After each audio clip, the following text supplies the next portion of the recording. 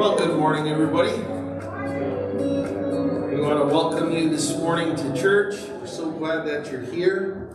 And a special hello to everybody who's watching online. And we'll be praying for everybody who has been accidentally sleeping in. Amen. Well, we're glad that you're here. And we're just going to worship the Lord together and trust God for good things. Amen. I'm going to invite you to stand and let's just open our time in a word of prayer. And I just want to invite you to go ahead and just invite the presence of the Holy Spirit into this place, but into your heart. That He would help you to take every thought captive this morning to the authority of Jesus Christ, so that He becomes our sole focus. You know, all of us have things on our minds all the time. I got stuff on my mind this morning, and I'm just praying that I'm able to let that go and give it all to the Lord. And He says, "Come to me, all you who are weary and heavy laden, and I will give you rest." Father, I thank you for this opportunity to be together. I pray, Father, that there would be a very strong sense of your presence and your Spirit here today.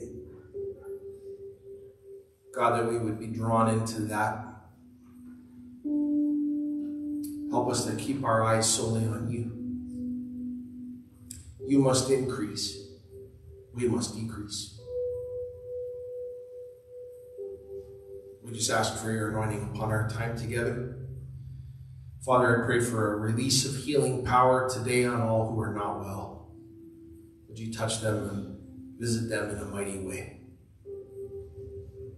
And Lord, we'll give you all the praise, the honor, and the glory. In Jesus' name, amen.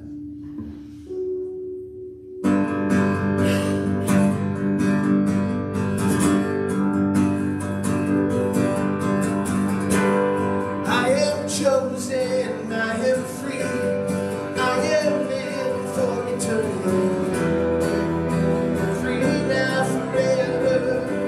You pick me up, turn me around, you set my feet on solid ground.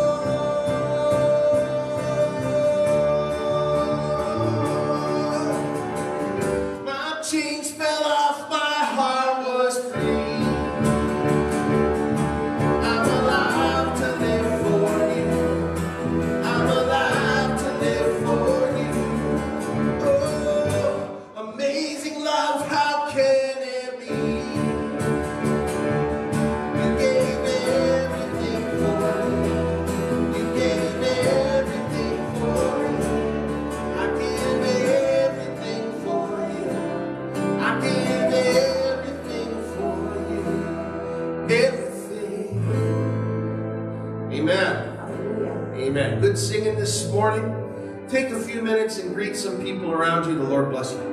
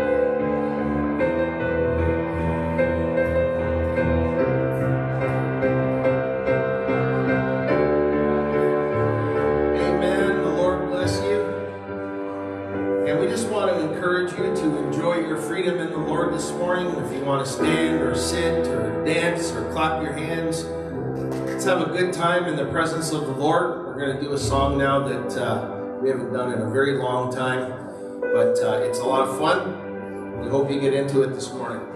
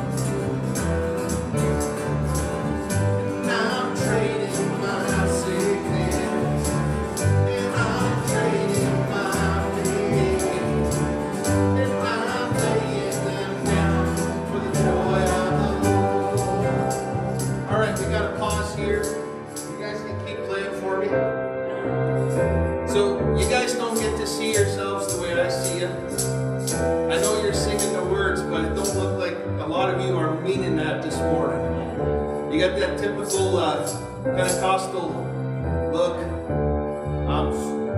I'm so happy. I'm full of the joy of the Lord. All right, this song puts a smile on your face, and let your face say it, amen. We sing yes, Lord, yes, Lord, yes, yes, Lord, yes, Lord, yes, Lord, yes, yes, Lord, yes, Lord, yes, Lord, yes, yes, Lord, amen.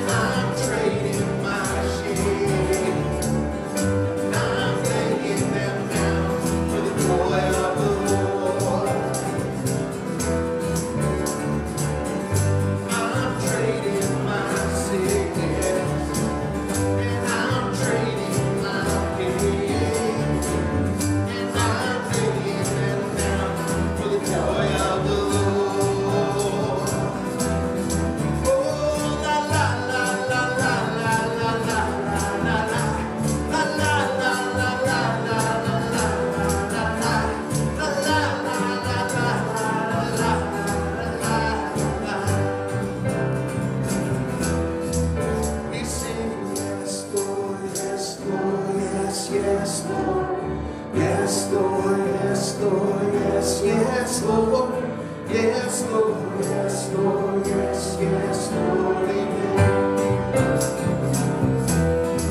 We sing, yes, Lord, yes, Lord, yes, yes, Lord, yes, Lord, yes, Lord, yes, yes, Lord, yes, Lord, yes, Lord, yes, yes, Lord, amen.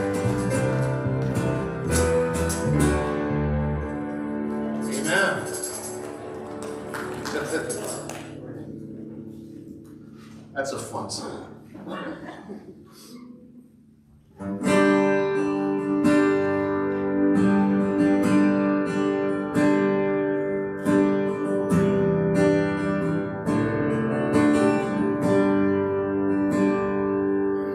You hold my every moment.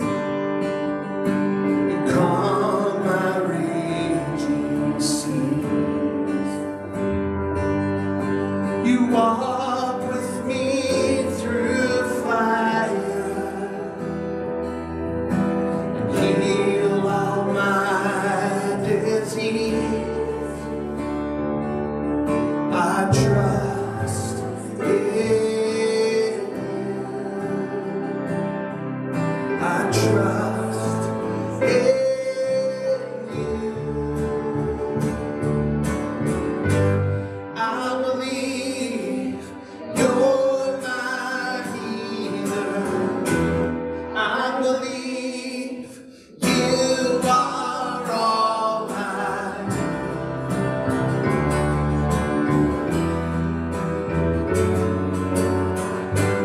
I believe you're my portion.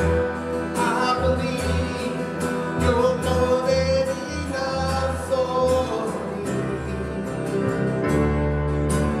Jesus, you're all I need.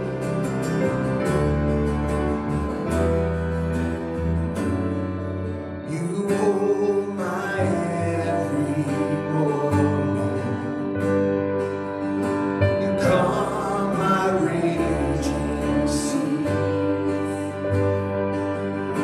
You walk with me through fire and heal all my disease. I trust in you. Oh, I trust in you. I believe you're my healer. I believe you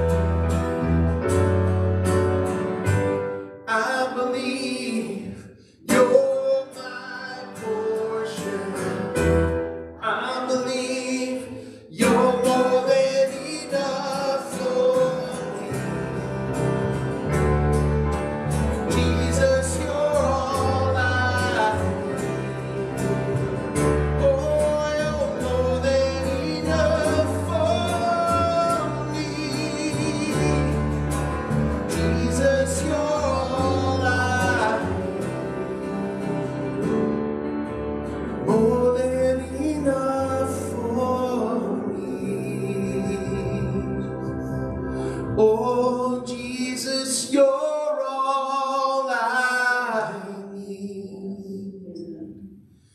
Thank you, Lord. Come on, church, let's just lift our hands towards him this morning. Let's fill this place with thanksgiving today. Hallelujah. What a great Savior.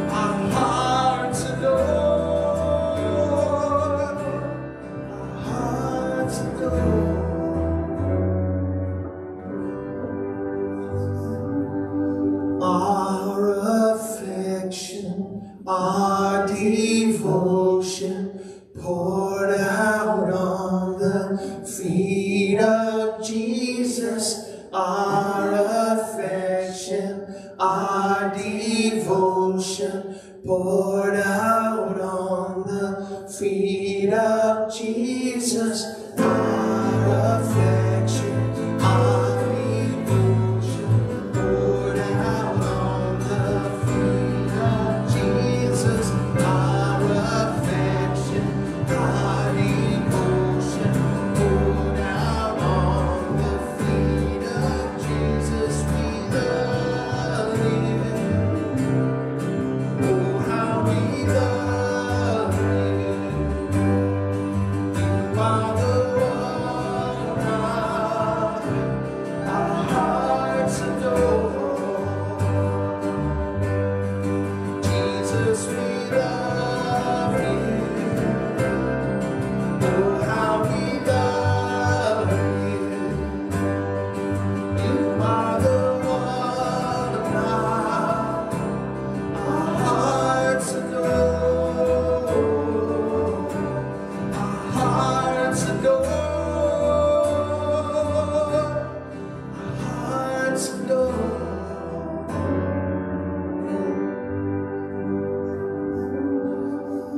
Amen. Amen. Thank you, Lord.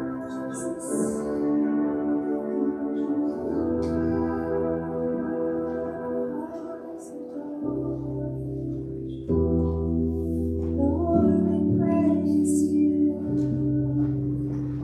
We adore you, Lord. Our hearts adore you, Lord.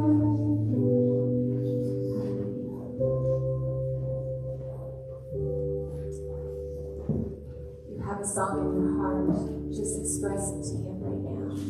Lord. Hallelujah. Tell Him that your heart adores Him.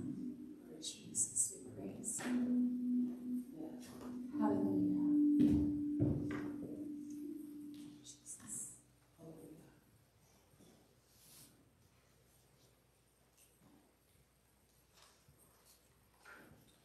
Will you bow with me, please, in a word of prayer?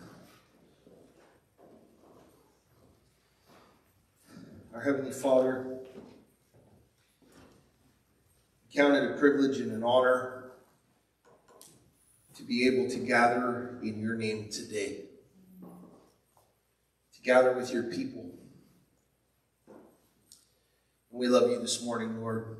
We recognize today, God, that there are many of our church family that can't be here because of physical issues that they're struggling with, God. And Lord, we think of Billy and Helen this morning. And Lord, we're looking to you for a miracle in their lives. God, that you would touch Helen and heal these hips, Lord God, and restore her health to her. Pray for Julie today, God. That you would aid her in her recovery, Lord, and that you would take away the pain. We pray, God, for Willie and Christina and their family as they mourn the loss of a loved one, that you would bring them comfort, Lord. And Father, I just thank you for this privilege of being able to look into your word. And I pray, God, that your anointing would be on me, that I would properly handle your word today. I ask all these things in Jesus' name. Amen. Amen. I'd like to invite some very cool people to come up and join me. And this is a very elite club. You got to be 12 years of age or younger. So why don't you guys come on up here, guys and girls, and join me as we get ready to dismiss you to Kids Church.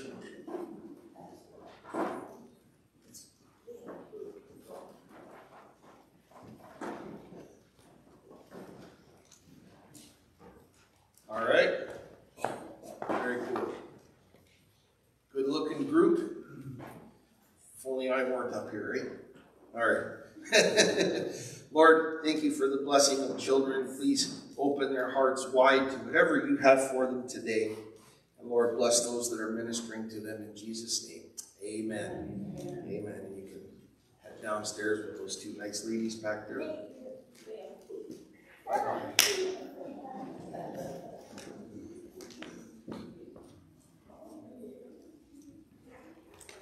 I'm going to invite Bobby to come up here for a moment. He has asked if he could share a quick announcement. And so I told him I'd let him have a few seconds.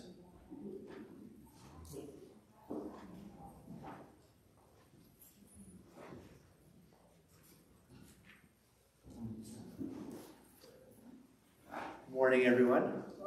So, as some of you know, I'm working with Youth Unlimited again this summer, and we're launching Youth Alpha for the second time this summer. And so what that is if you know the Alpha course, it's basically the same thing but for youth.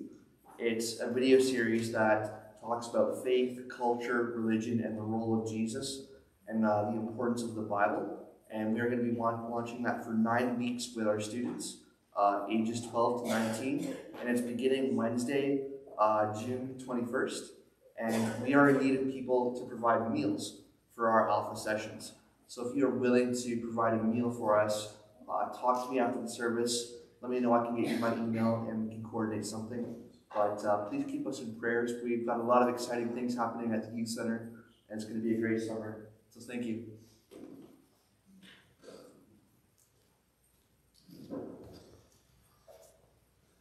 All right, there is a luncheon downstairs following the service, and everybody's invited to stay for that.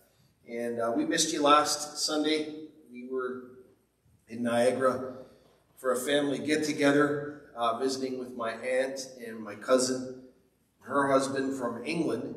And it was really nice to see them, and I haven't seen them, either of them, in a long time.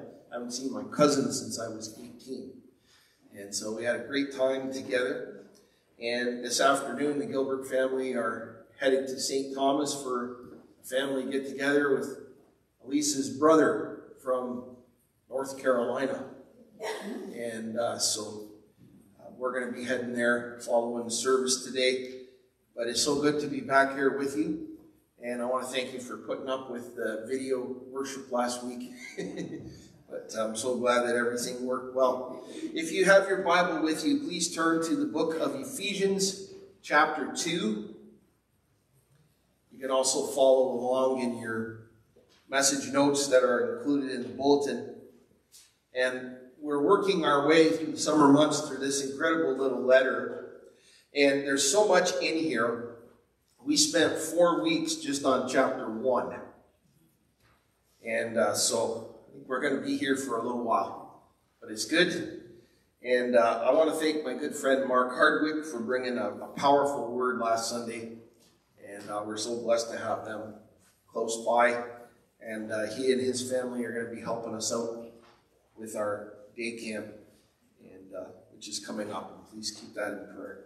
Ephesians chapter 2. And I'm going to invite you to stand this morning while we read the Word of God.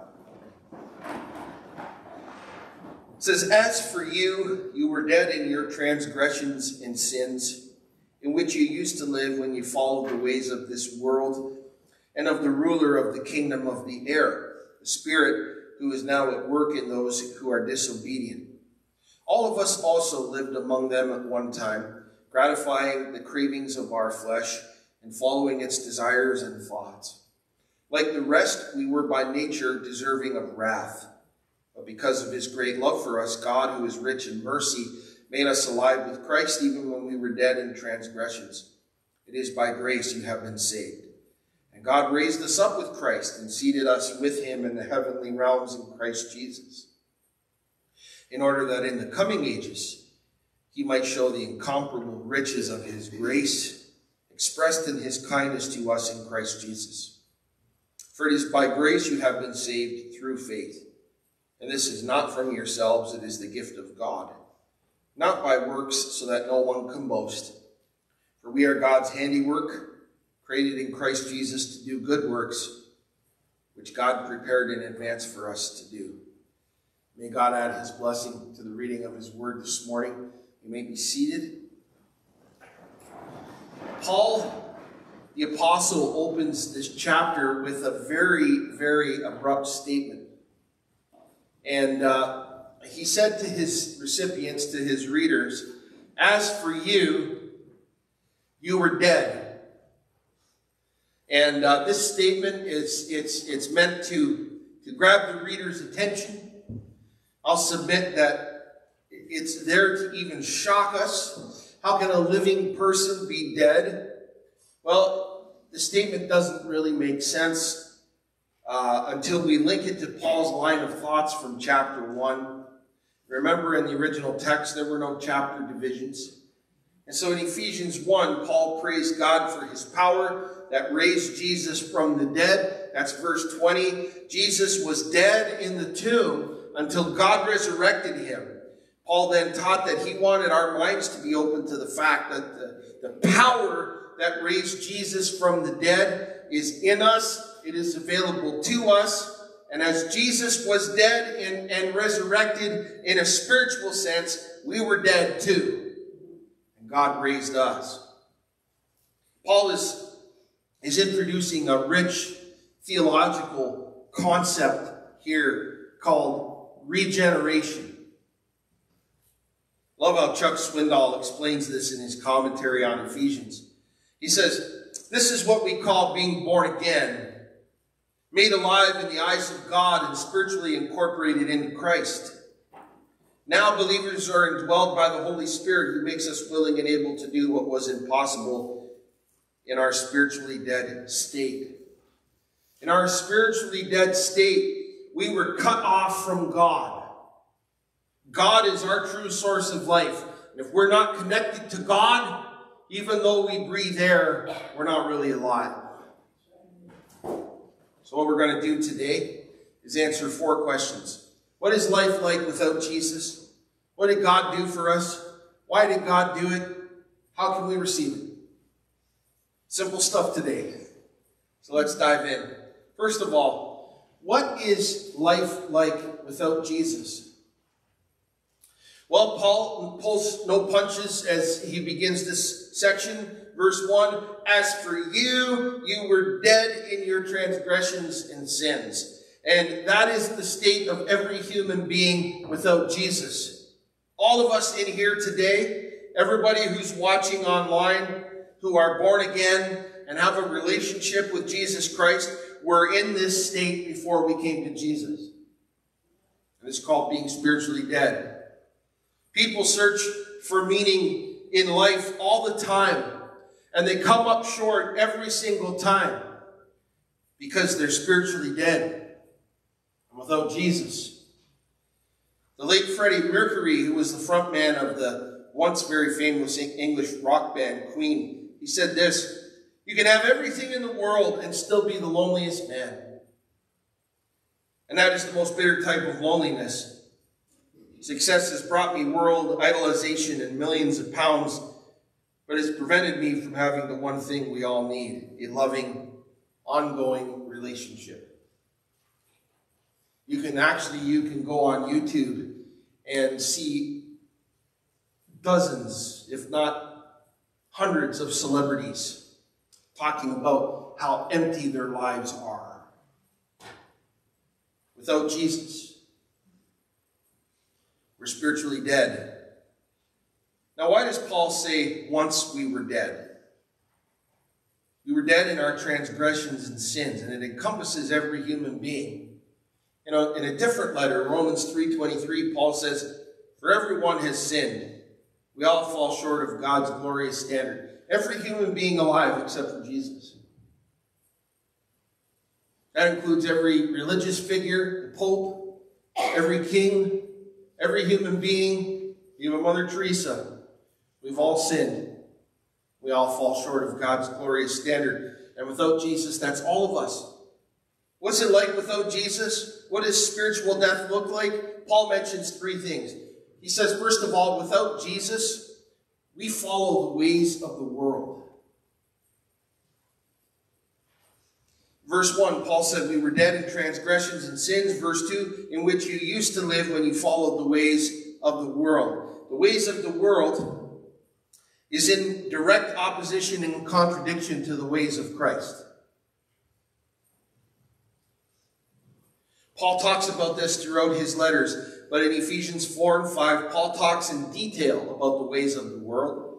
I'll just highlight some of them for you. Sensuality, lust, speaking falsehoods, anger, theft, unwholesome talk, bitterness, rage, brawling, slander, malice. Ephesians 5 verses 3 to 7, Paul says, among you there must not even be a hint of sexual immorality. And that is always on display before us in our nation and applauded. Or any kind of impurity or of greed, because these are improper for God's holy people. Nor should there be obscenity, foolish talk, or coarse joking, which are out of place, but rather thanksgiving. Paul says, for this you can be sure. No immoral, impure, or greedy person. Such a person is an idolater, has any inheritance in the kingdom of Christ and of God. Let no one deceive you with empty words, for because of such things God's wrath comes on those who are disobedient. Therefore do not be partners with them. This and so much more are the ways of the world. And Paul said that in our transgressions and in our sins, we followed those ways one time because we were spiritually dead. Secondly, without Christ, we follow the ways of Satan. Now, Paul carries this thought a little bit further. He equates the ways of the world with the ways of Satan. They're really the same. Verse 2 continues, and of the ruler of the kingdom of the air, the spirit who is now at work in those who are disobedient. Paul doesn't sugarcoat this, neither will I. If you are not following the Lord, you're following the devil. Listen to the words of Jesus. Matthew 12, verse 30, Jesus said this, whoever is not with me is against me. And whoever does not work with me is working against me. If you follow the ways of the world, which are contrary to the ways of Jesus, Paul is saying you're actually following the ways of Satan. The Bible describes him as the enemy of our souls. In our state of being spiritually dead, we're cut off from God and we're following the enemy of our soul. Now, I'm not here to sing the praises of the devil. You know that. I'm going to give you some insight here, though, okay? Satan does have some power and a whole lot of influence in this world. And I want you to notice something. Paul called him, with lowercase letters, the ruler of the kingdom of the air. What does that mean? It does not mean that Satan has control of this earth. God is and always will be in control. However, he does have incredible influence in this world, but the influence is temporary. And it's only for a time. And that time has been determined by God. At some point, in the culmination of all things, Satan's time will be up and God will cast him into the lake of fire, where he will be punished for all of eternity, and then the earth will finally be rid of his influence. His influence and his authority and his sway in this world are temporary. The kingdom of Christ is eternal and all-powerful.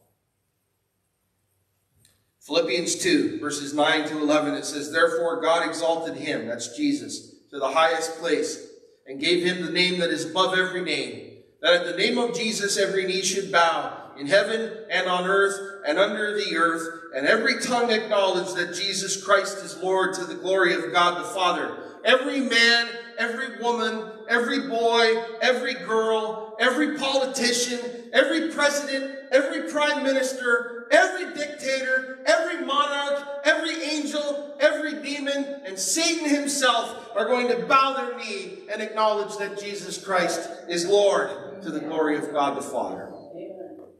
His time is short. Without Jesus, we follow the ways of the world, we follow the ways of Satan, and then Paul mentions the third thing here, and it's equal with these two. It's following our own evil desires. It's a big one. Verse 3, all of us also lived among them at one time, gratifying the cravings of our sinful nature and following its desires and thoughts. You know the story of Adam and Eve and their fall into sin. And because of that, every human that followed is born with a sin nature. We've all given into that sin nature many, many times. Now this is the kicker. Sometimes as believers, even though sin is no longer our master and Jesus is, we still give in to the cravings of the sin nature. We have the Holy Spirit dwelling in us, and as long as we rely on his power, we won't cave into those sinful desires and all those things that Paul talked about. But we're never going to be sinless until we get to eternity. But when we rely on the Holy Spirit, we can sin less. Now, without Jesus, that's what life is like. Because of that, at the end of verse 3, Paul says, like the rest, we were by nature objects of wrath. All that means is we're deserving of the punishment that awaits unrepentant sinners. The fact of the matter is this, that without Jesus, we are on our way to a lost eternity. John 14, verse 6, Jesus said, I am the way and the truth and the life. No one comes to the Father except through me. Case closed. What about people who've never heard the name of Jesus? You know, I've been a Christian for quite a long time, and I've heard the debate on this issue. People that have never heard about Jesus, where will they go? What about them? I have to answer this question with Scripture, okay? Romans 1, 18 to 20, it says, but God shows his anger from heaven against all sinful, wicked people who suppress the truth by their wickedness. They know the truth about God because he's made it obvious to them. For ever since the world was created, people have seen the earth and the sky. Through everything God made, they can clearly see his invisible qualities, his eternal power and divine nature. So they have no excuse for not knowing God. That's why we send missionaries and global workers to nations where they've never heard the gospel, so that they can hear it and come to Jesus in faith believing. Unless you come to Jesus in faith believing, you will not enter the kingdom of heaven, regardless of whether you've heard his name or not. That's the Bible. That's not Jason. What they say? Don't shoot the messenger. Okay? Life without Jesus. The second question, what did God do for us? I apologize if that font is so small.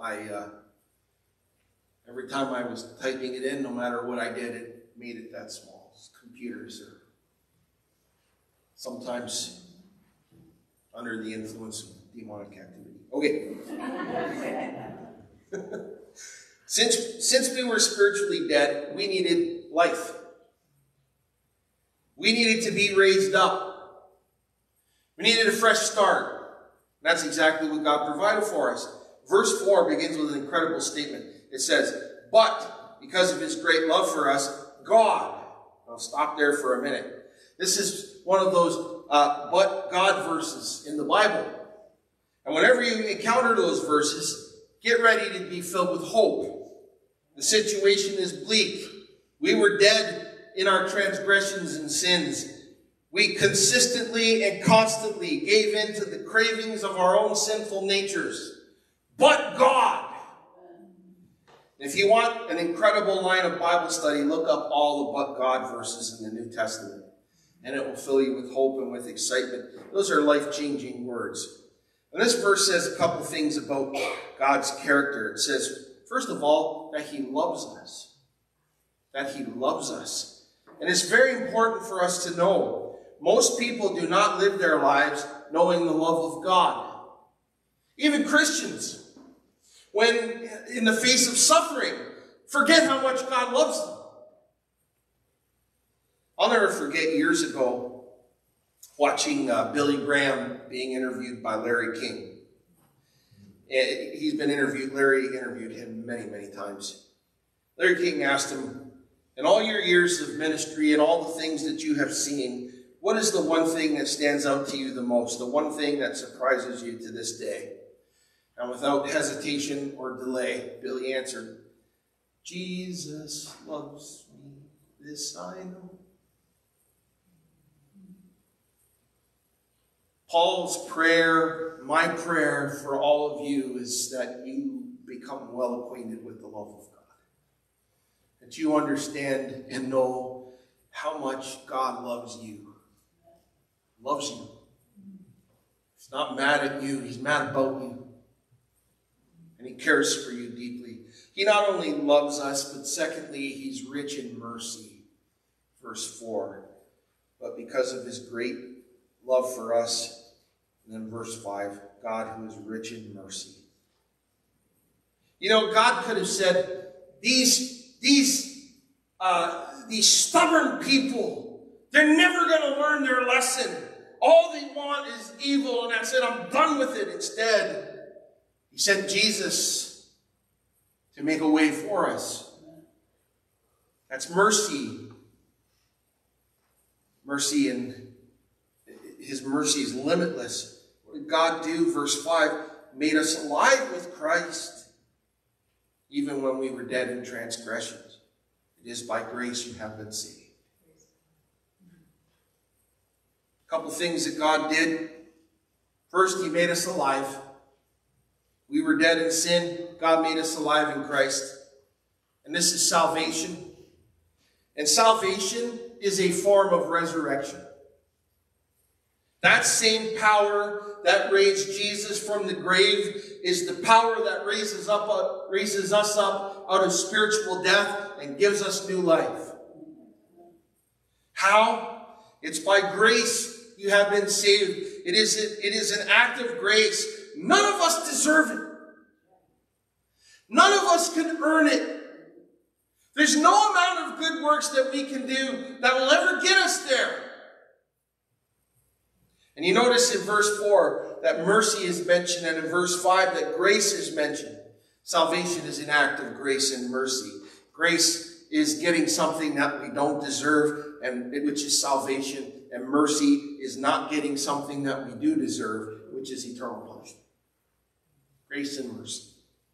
Oh, I hope you thank God every single day for his grace and his mercy on you. He made us alive. Next thing that God did for us is that he gives us heaven. He gives us heaven. Verse 6, God raised us up with Christ and seated us with him in the heavenly realms in Christ Jesus. I don't know, isn't that an incredible truth that fills you with excitement this morning, friends? We were dead, but God made us alive. We were sinking in sin, but God raised us to a new, clean life. We were destined for eternal judgment, but God saved us and reserved a seat for us in heaven with Jesus. We were helpless to do any of this. God did it all by placing us in Jesus. That leads to a third question this morning. Why? Why did God save us? Why would God go to such great lengths to rescue dead, sinful people? I'm going to tell you, it's not because we're all so wonderful. All right? It's really because he's so wonderful. We touched on a couple of things already. He loved us. He's rich in mercy. He's full of grace. But verse 7 shows us another reason. It says, in order that in the coming ages he might show the incomparable riches of his grace expressed in his kindness to us in Christ Jesus. You know what? We're saved not only because of grace and because he loves us and because he's rich in mercy. We're also saved so that other people in ages to come will see the incredible grace and kindness of God that has been given to us so that they too can be saved. Our lives are a testimony to God's saving grace. Our lives testify to that fact.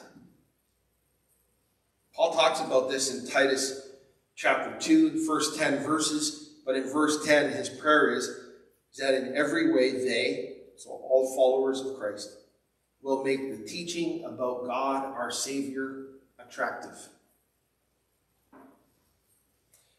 Do you attract people to Jesus?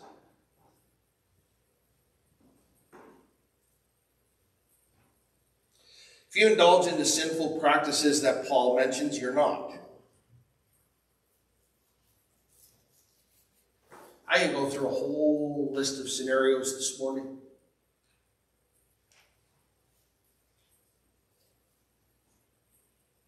You complain about your boss at work, are you making the gospel attractive?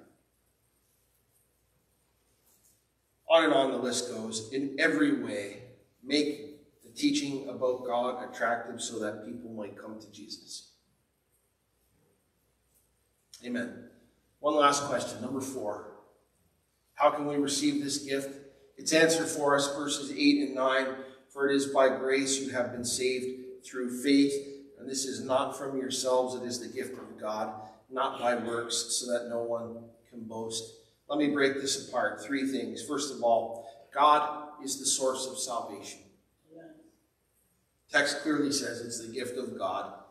So God's the source. He provides it, and he gives it freely to whoever will receive it. Secondly, it's a supernatural gift. Even though the means of it was an earthly crucifixion, it was the death of Jesus that provides for our salvation. And there is nothing worldly of this world involved in our salvation. It's completely supernatural. Verse 9 teaches there's no work that we can do that will merit salvation. It takes something not of this world. It takes Jesus. And then thirdly, we're saved by grace through faith. It is by grace through faith. That's the only way people can get saved. Not by following a list of rules and regulations. It's not by what you eat and don't eat. It's not by being religious. It is by grace, through faith. Faith in who? Faith in Jesus, and that's it. Nobody else. The Father initiated the plan. The Son implemented the plan. The Holy Spirit empowers the plan. All we have to do is receive it. Romans chapter 10, verses 9 and 10. If you declare with your mouth that Jesus is Lord and believe in your heart that God raised him from the dead, you will be saved. He further says, for it is with your heart that you believe and are justified, and it is with your mouth that you profess your faith and are saved. In other words, our mouth is speaking what our heart is believing. In different passages, the Bible says, out of the abundance of the heart, the mouth speaks. If you desire salvation this morning, it's very simple. You have to believe that God raised Jesus from the dead, and you have to confess with your mouth that Jesus is Lord. Now, some people confess with their mouths, but don't believe it in their hearts. You've got to believe it first, and then speak it. Paul concludes this section in verse 10 of Ephesians 2. And we're going to develop this one a little bit further next week. But after he talks all about this, I love this verse. He says, for we are God's handiwork, created in Christ Jesus to do good works, which God prepared in advance for us to do. Another translation says, you are God's workmanship. I even read a translation that says, you are God's masterpiece.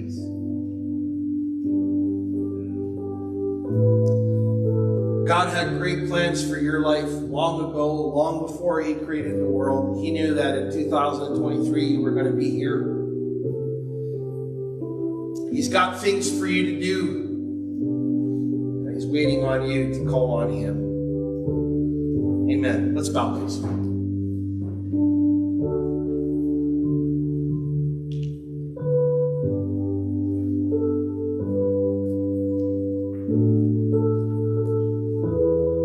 try to give this invitation every week because I in no way have any ability to read a person's mind or what's on a person's heart. That's between you and God. What I can do is point you in the right direction. And I can lead you in a prayer of response that will help you confess your faith in Jesus Christ. But you got to believe it in your heart. You're willing to do that today? Maybe you're watching online. You're willing to do that today? Why don't you say a little prayer like this? Heavenly Father, I know that I'm a sinner.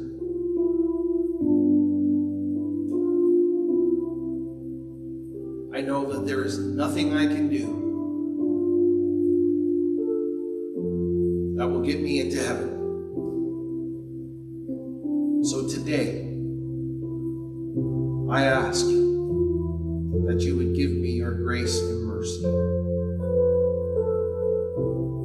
Today I say that Jesus Christ is Lord. And I believe that he not only died for my sins,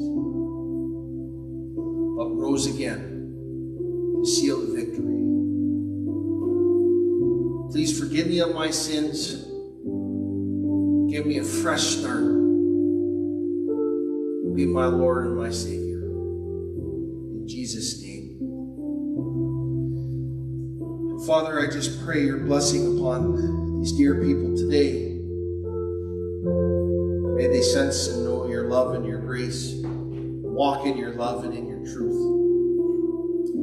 In this day and age, God, when darkness all around us seems to be increasing, let us be the light that shines brightly and points people to the way of Jesus Christ. Bless your people and keep them in good health, I pray. In Jesus' name, amen. Amen. Amen. Oh, yes, thank you. Before we close, forgot to mention this earlier. Next Sunday, we're not going to be having a service here. It will be at the baseball diamond for the Muskrat Community Church service. Kind of weird for me to use the word muskrat in line with a church service, but there it is. We're going to be doing a joint service with some other churches in town. And so, yeah, we would love for you all to be a part of that. We will have somebody here at the church till about 10:15. If you would like to drop off your tithe and offering, you can. You can also do it by e-transfer, or you can visit our website, and on the home page at the bottom we have a little give button. You can give by debit card or credit card as well. And we're going to have a great time in the tent at the Ball Diamond next Sunday. All right? God bless you.